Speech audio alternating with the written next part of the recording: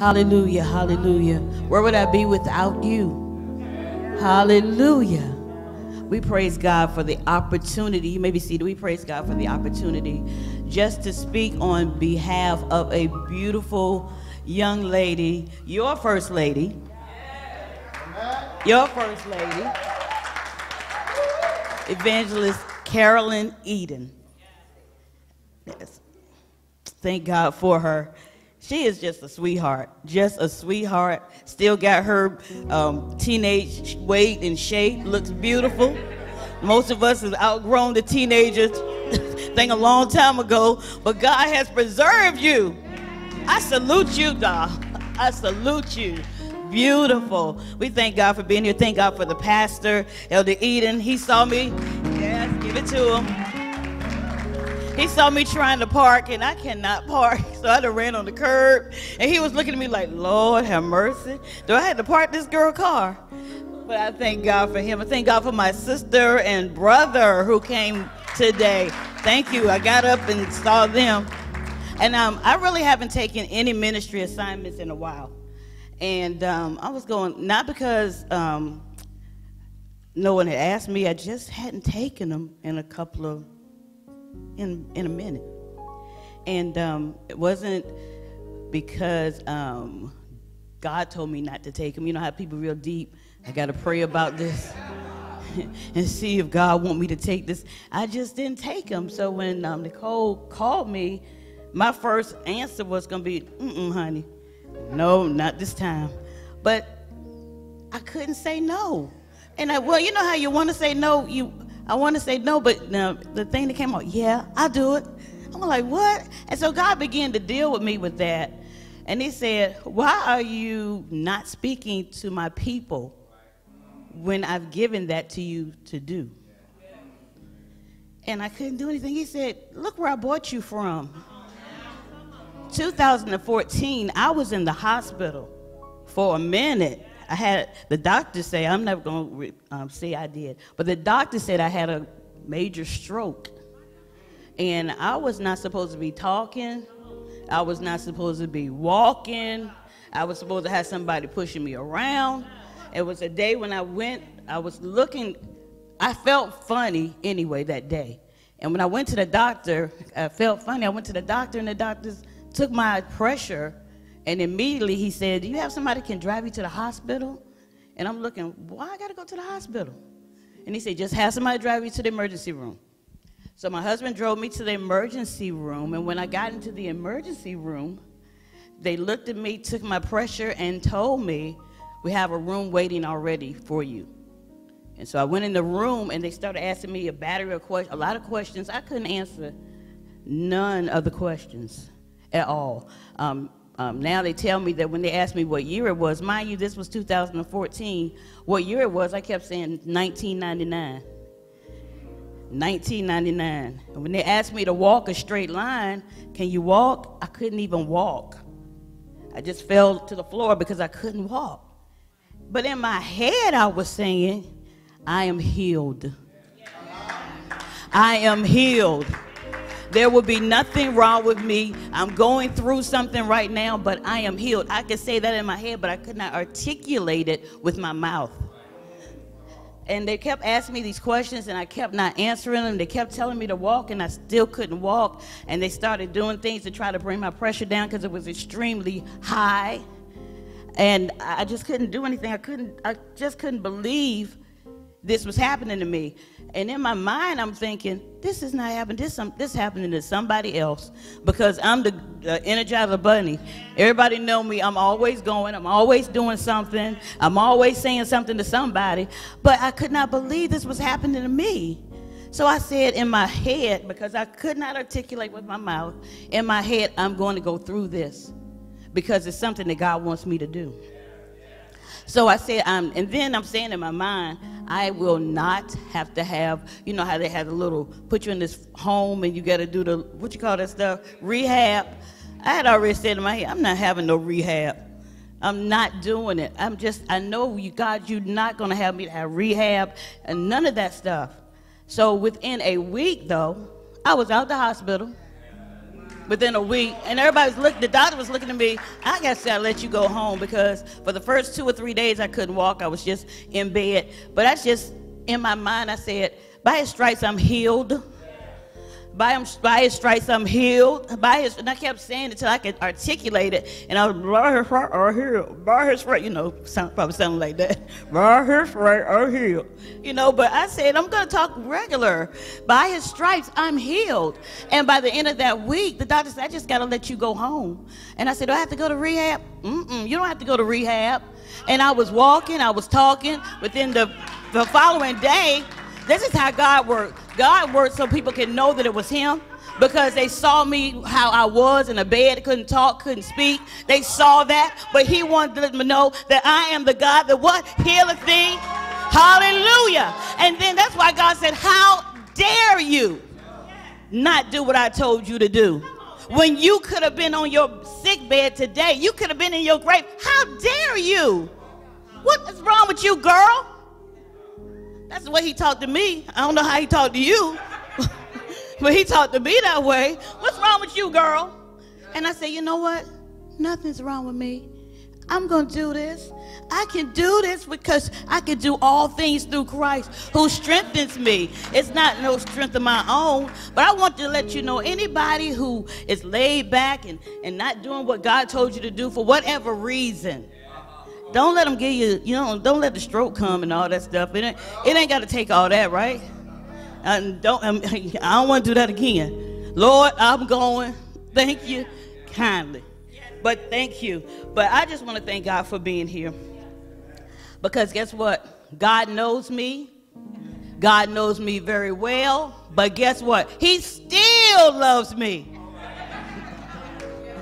How about that? And I bet you can say the same thing. God knows you.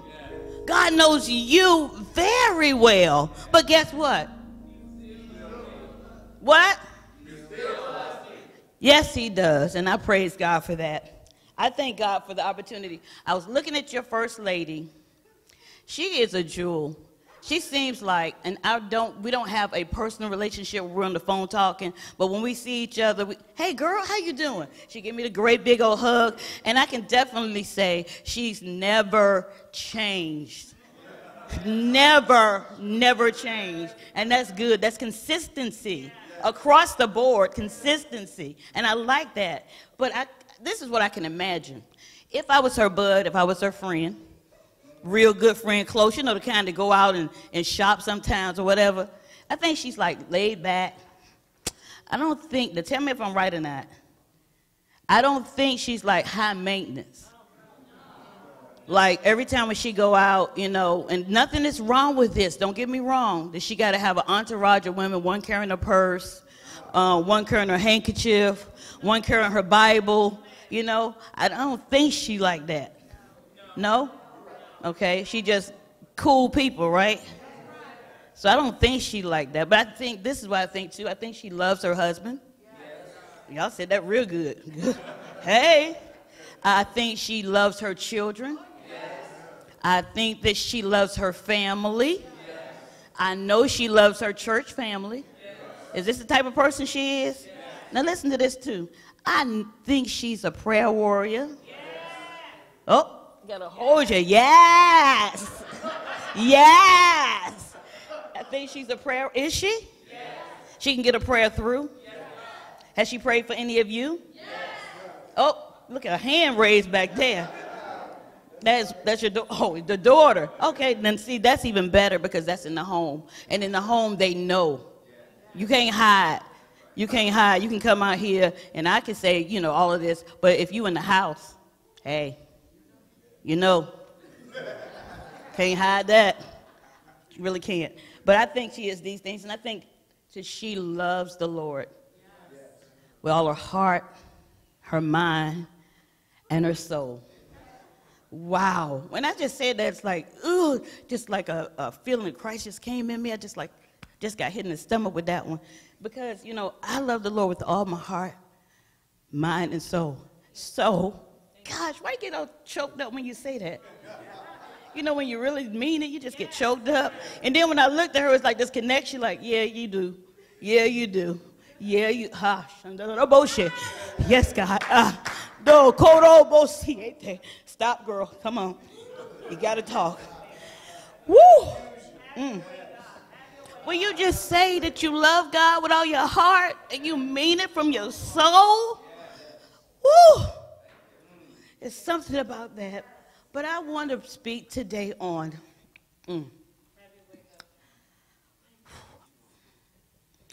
I want to speak today on. You are handpicked for this.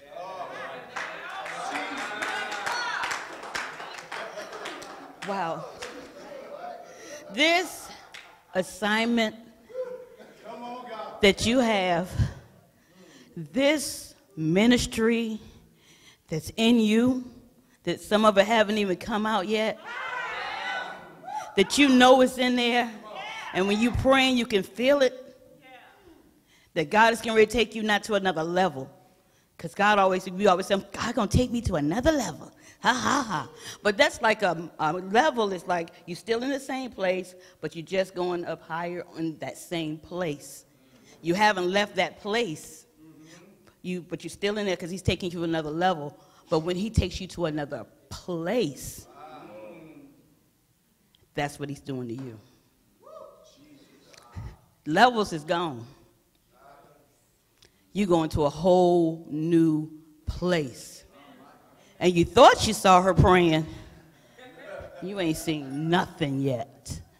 That's what God spoke to me. He told me that about you. And it was really strange. I was praying, and I was on an assignment with a client that wanted to do some graphics. And as I was talking, this particular client was a prayer warrior. And she said, you're going somewhere, and you're going to be talking to somebody, and you're going to tell them that God handpicked them. She didn't know I was, I didn't even know at that time. Yes, I did. Take it back. I did know at that time that I was going to come here. But she said that same thing, so that was like a confirmation in my spirit. To be handpicked, the Webster says to be picked by hand as opposed to a machine process. Now, in our life, I would like to call the machine process man. Man has these stipulations and stuff they put on you, and if you don't meet this criteria, if you don't look this particular way, if you can't do this, if you haven't had this type of education, then you're not the one. God doesn't use that criteria. You can be what man thinks unqualified. I've seen many people in my life who are on jobs and doing things that man said they were not qualified for because they didn't have the education, they didn't have the experience, they didn't have this, they didn't have that. So sometimes they were afraid to even apply because of what man said. But when you go from what man says to what God says, all of those criteria fly straight out the window. And he begins to place you where he needs you to be. There were so many people in the Bible, if you think about it. There were so many people in the Bible. We have David. David was a man after God's own heart. That's what the Bible says. But David was a bear killer, a lion killer, a giant slayer. But look at his statue. He was this little short dude. That's what I think. I don't think he was tall like his other brothers. Am I right? Because you seem like you're the Bible scholar. You tell me if I'm wrong. He wasn't like his brothers. And even to the point where his own father counted him out. When Samuel had him to line up his sons, because Samuel said, the Lord says, one of your sons is going to be king. He had him to line up. He lined up all his good-looking brothers. Whatever way what kind of man you like that you think is good-looking, tall, dark-skinned, light-skinned, whatever. He had all these lined up because he felt one of these going to be the next king. And Samuel looking like, not him. He good-looking, got a little goatee, might be bow-legged. I don't know what you like. I don't know what you like. This one right here, he a little tall, and this one right here got the curly hair, and you can run your fingers through it. I don't know what you like. This one right here is this way. This one right here is this way. This one right here is this way. But then he looked at all these guys. These guys look good, you know? But then he said, do you have another son? Because we're looking at what's outside. And even though your first lady is beautiful on the outside, we know she's beautiful on the inside as well. But we're not looking at that inside quality. But God was. Because the qualities that he needed was this little guy that was out in the field and that was killing bears and killing lions and was getting ready to kill a giant. Somebody that we don't look at as without fear. But this dude couldn't have fear. This guy could not have any fear. How you going to kill a giant and be afraid? I mean, stood flat-footed, didn't even put on the armor. He didn't put on man's armor. She's not putting on the armor of man, but he put on what God's armor, which was inside. They couldn't do nothing with that. He picks up a slingshot. What in the world? He picks up a slingshot to slay a giant. Now, I'm telling you, if I had to kill a giant, I ain't picking up no slingshot. Not doing it. But he was not in self. And that's what we have to realize. We cannot be in self in this walk when we walk with Christ. He did not pick up anything that man gave him. He had a slingshot. He took the slingshot, swung it, and then what he had to do, we have to be strategic when you fight the enemy. And see, the way she's strategic is because she prays. So when David was fighting the enemy, he had to be strategic. And he didn't take the thing and swing it for his stomach. Nah, because that wouldn't have worked because he had on armor. He didn't take this thing and see, we fighting the devil wrong. We hitting them where it don't hurt. We hitting them where it don't hurt. Hit them in the stomach with the armor. Ain't nothing going to happen to that. No. Especially with that little rock. But he took that slingshot and he hit him right in the middle of his forehead. His head. The head is where we get the thought process from. The head is where all of this, the brain is at. And we talk because of what we have from the brain and all of that. So he hit him where it hurt. In the head. Then when he fell down, he didn't just leave it there. He took whatever he had, a sword. Sword, right?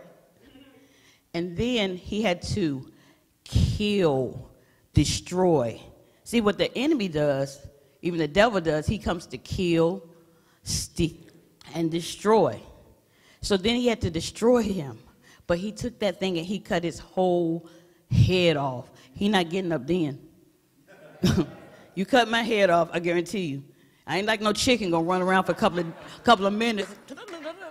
I'm not doing that. He cut his head off. He couldn't get up. He was not getting up. And then he picked it. Look, here you go. He did it. She is a giant slayer. A giant slayer. So she cannot think about the shell she's in now. She's small. She's not a huge woman. So she can't think about that shell. But I'm guarantee you she's being given the tools that God has given her, and she's slaying the giants. The devil is mad at her. The devil can't stand her because she's making waves and riffles and Titanic and all this stuff in his kingdom. She's taking people out of his kingdom that are key players in his kingdom. She's taking key players. See, it doesn't matter if she takes somebody. You might see a little boy that she has gleaned to her heart, but you don't know who that little boy is going to be. Nobody knew who Barack Obama was going to be when he was a little boy. Nobody knew.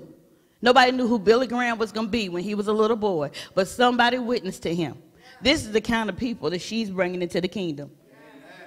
Big people, big fish that don't look like big fish at first, because she's touching them first when they're young, when they're not who God has already planned for them to be. She sees who you're going to be. She has a glimpse of it. That God has given her a glimpse of it in her prayer life. And her prayer life has to even get even deeper to the point where she's going to pray when she don't even want to pray. Because the demons she got to slay are not little fish. They them giants. They're them giants. And God is what? Equipping you. He said, don't be afraid. Don't look at the face. I don't care what you're looking like right now. He's equipping you for this job. But it does not come without reward. Know that. He's equipping her for this job. And what she's going to do, y'all have to rally behind her. Y'all have to keep her in prayer. One time at my church, when God was doing something in my life, he had me, well, they started calling me the demon slayer. That's not a title I wanted.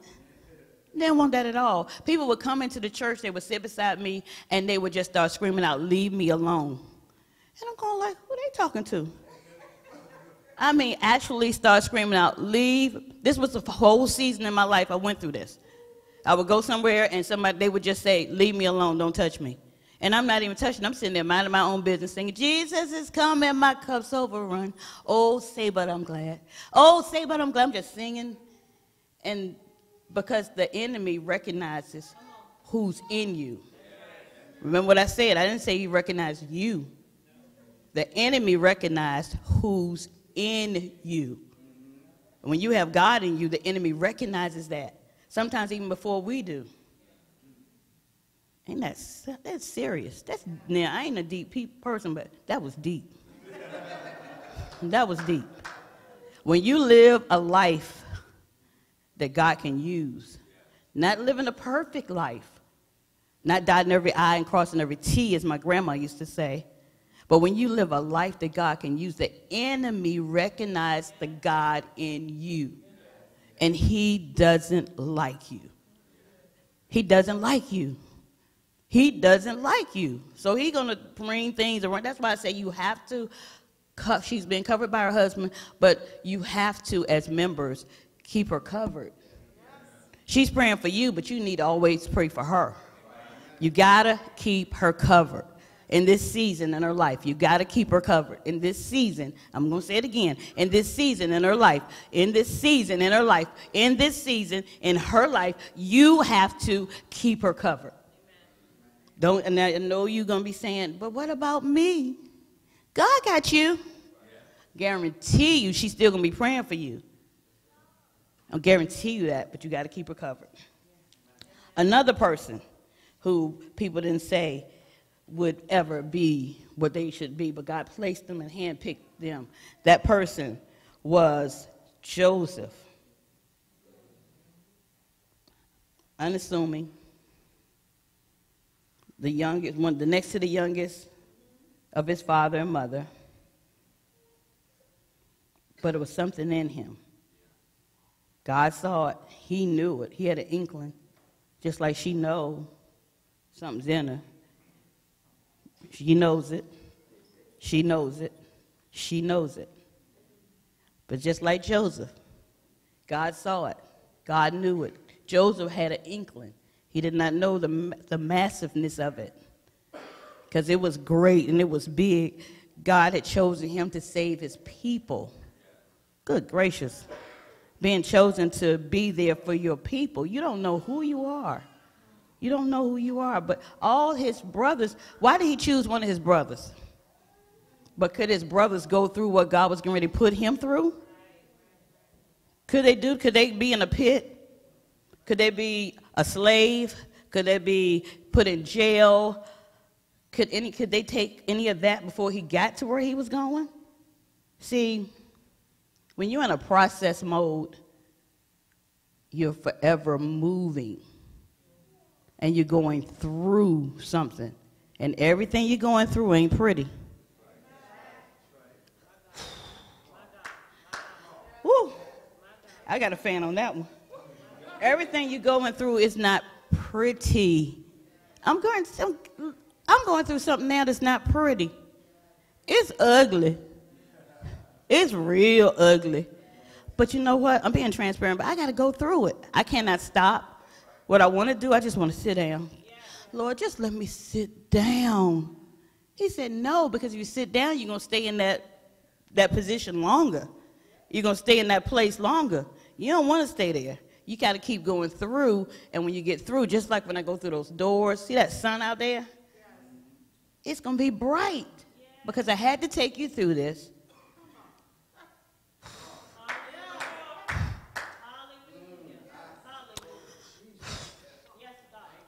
I had to take you through this.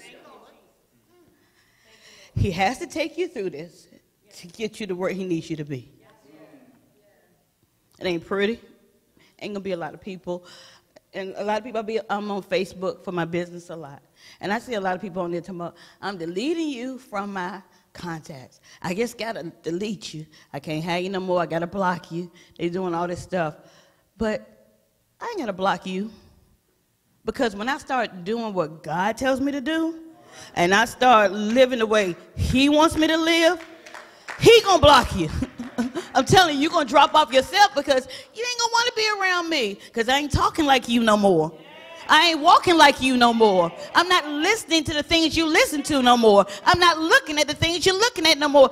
I don't have to block you on Facebook. God getting ready to block some people out of your life. And you won't have to do nothing. They're going to just fall off because the mantle that is on you is going to be too great and they don't want it. So you ain't got to go around telling them, I got to let you go. Can't talk to you more, Sharita. Used to be my girl. I can't talk to you, Sharita, no more. You ain't got to tell Sharita nothing. Sharita going to know. And Sharita going to just stop calling you. And don't be trying to call her. Where's Sharita at? We used to talk every day. And now, Sharita can't go where you going. She done traveled as far as she can with you. She can't go where you going. See, going where you going when she's not qualified to go can kill Sharita. And we don't want to kill Sharita. So let Sharita go. She ain't calling you. Don't pick up the phone to call her. Let her alone. It's okay. Sharita gonna be all right. You know, I'm gonna be all right. You know, you gotta do that thing. I'm gonna be all right. You gotta do that. She's gonna be all right. Nothing you can do about that. Another person talked about Joseph was Ruth. Chosen to do what she was supposed to do. Ended up having Jesus in her line. Goodness gracious. Ended up being a great-grandmother to David. Am I right? I got to look at him, you know. Yeah, and Jesus came out of the line of David. Ruth, would Oprah have done what Ruth did? I don't know. Because Ruth left everything. She left everybody. And she went with her mother-in-law. And her mother-in-law was going to something that she used to be at, but she didn't have nothing there anymore. She said, I'm empty. I can't give you another child. I can't give you another husband. And even I did have another baby, which I'm 100. I don't know how old she was. I'm just going to make it up. I'm 1,000 years old. I don't know if I can have no more children. And if I did have one, are you going to wait till they grow up so you can marry them? Because you can't marry no infant. So she's going with her mother-in-law expecting nothing. A lot of times we got to go places expecting nothing. But God already got it planned that you're getting ready to gain it all. But your expectations, your motive was pure. Pure motives. You got pure motives. She ain't expecting all this, you know, because this is where you are now. This church is nice. I love it. But this is not where you're ending up. But it's nice while you're going through. You got a wonderful group of people. But this is not all. Wow. Wow. Phew. God. This is not it. This ain't nowhere near it. Your heart. Your heart is pure. God sees your heart. Oh, Yandro Kororobosie. Tande Oroshe Kororobosie ande Kororosia. Toro Shemoroko. Tiandria Moroko Rasite. Ayatro Korosie. Troche Moroko. Natro Koro More. Si Tro Korosia. Tin Troche. He sees your heart. And he says, because of your pureness in your heart, because of your love for his people, I'm going to take you where your mind saw, but beyond it. Because you've already given him what you wanted. But he says, I'm going to give you that plus more, because your heart is pure. And I'm going to tell you something. Y'all that's here with him, stick with him. Don't fight against him, because when he goes up, you go up. I feel like Oprah. Everybody's going to get one. You know, we're giving out cars today, and guess what? That's what kind of blessing y'all getting ready to be in right now. He's going to get in there. He's going to say, guess what? All y'all getting it. Hallelujah. Glory to your name, God. Glory.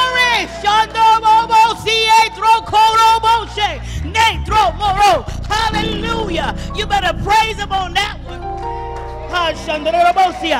Yes, God. Oh, God. Oh, God.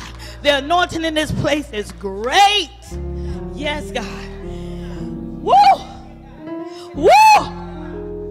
Mayarorobosia. Trokorobosiande. You ain't seen nothing yet. You ain't seen nothing yet. Yes, God. Yes, God. Yes, God. Yes, God. Yes, God. Yes, God. Yes, God. Yes, God. You better put that on your lips. You better put that on your lips. A yes. A yes. Yes. Yes. Yes. Yes. Yes, I go, God. Yes, I do it, God. I don't care what nobody says. I got a Y-E-S on my lips. Yes, I'm a yes, God. Glory to your name, God. Glory to your name, God. Yes, God, yes. Hallelujah. Woo. Y'all could see what I saw. And if y'all knew what he sees, you'd be off your feet. Because it just don't stop with him. It goes over to you. Flows down. Goes out. It's going to do it. God's going to do it. God's going to do it. God's going to do it. What you prayed for, God heard you. His ears ain't closed to your prayers. He heard you. Yes, he did. Hallelujah. I love you, Lord. I love you, Lord, because you do just stuff like this for good people. Woo, Jesus. Thank you, Lord. Thank you, Lord. I don't know if I finished with Ruth or not. I don't even know. But let's talk about one more person. And I won't be up before y'all long. Seriously, seriously, seriously. Esther. Esther. Goodness gracious. This girl was bad. She didn't know she was bad, but she was bad. Esther was an orphan. Mama and daddy gone. Ain't had no mama, ain't had no daddy. Gone. I know what it feels like not to have a mother or father, because both of my parents are deceased. It's not a good feeling, but you go through it. Because you used to call your mama every day. Can't call her no more. But what she instilled in you, what your father instilled in you, is there. Esther was an orphan, and she had her uncle. Asking you again. See, I got to go to the expert. I know my limitations. I might be good in administration. I might can do a graphic that make your eyes go like this. But I have to ask the expert sometime when it comes to these things of the Bible. So I got to see him go, mm-hmm. And if I'm wrong, he'll be like, no, Miriam, that ain't right, Doc. You got to go back and read some more. But Esther, uncle, name was Mordecai. Mordecai brought her in. I don't even realize that Mordecai knew what he was doing when he did it. I'm not sure. Not sure. But he brought her in when something happened with the king's first wives or whoever they were. They got kicked out. I ain't going through that story.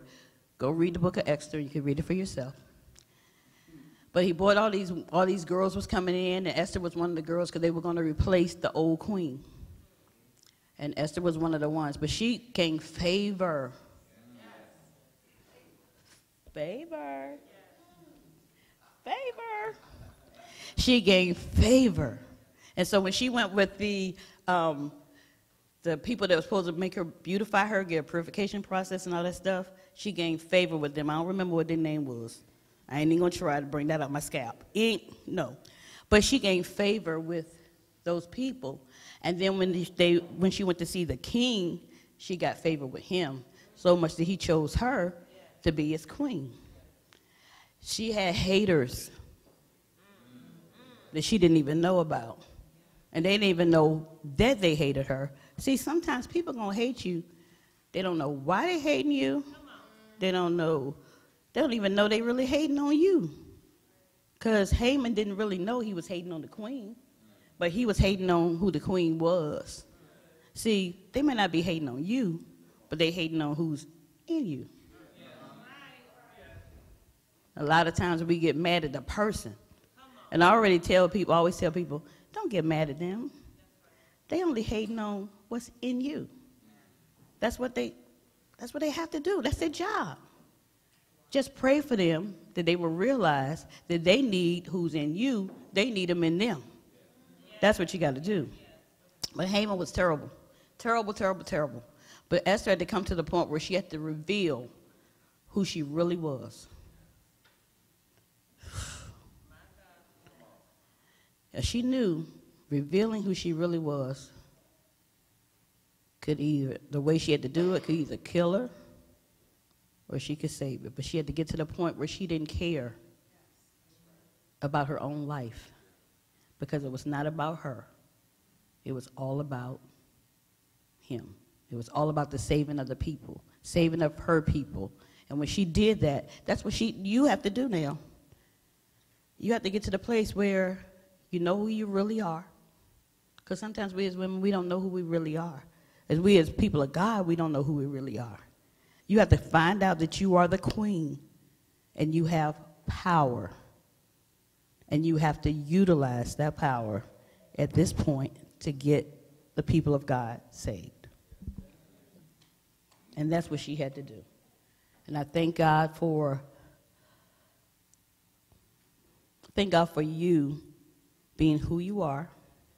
I thank God for you, people of God, being who they are for you. And I give God praise. Let's stand right now because when I feel God telling me, this is it, you've done your assignment, I can't go in myself. We're going to pray, and then I'm going to turn it back into the hands of you. Father God, in the name of Jesus, God, we thank you. We thank you, we thank you, we thank you, we thank you, we thank you for who you are. We thank you for this woman of God. God, we cover her with your blood. God, continue to give her insight, continue to give her wisdom, continue to let her know that you are who she knows you are, that there is nothing too hard for you, that he's going to bring her up, he's going to bring her out, and he's going to bring her through. And God, in doing this, God, we thank you because we are your people, and we are the people of God, and we pray for her, God, nightly. We're going to pray for her in the name of Jesus. But God, we thank you for each of these people that's here on today. God, anything that's not like you, we ask you to take it out. God, we ask you to make our hearts pure and always give us in our minds a mouth to say yes. In Jesus' name we pray. Amen.